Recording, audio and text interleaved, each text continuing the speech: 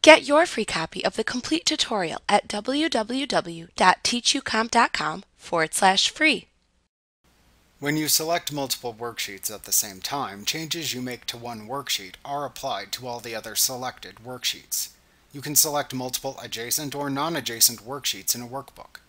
To select multiple adjacent worksheets, click the first Worksheet tab to select, hold down the Shift key on your keyboard, and then click the last Worksheet tab to select. Then release the Shift key. Doing this groups together all the worksheets, including and between the first and last worksheets you clicked.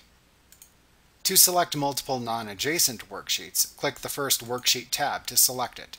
Then hold down the Control key on your keyboard. Then click any other worksheet tabs to select them also. Then let go of the Control key when you are finished. To deselect selected worksheets, click any non-selected worksheet tab to break the worksheet selection. To deselect a worksheet grouping if you have selected all the worksheets in a workbook, click the name of a non-active worksheet tab, which does not appear in color. Like what you see? Pick up your free copy of the complete tutorial at www.teachucomp.com/free.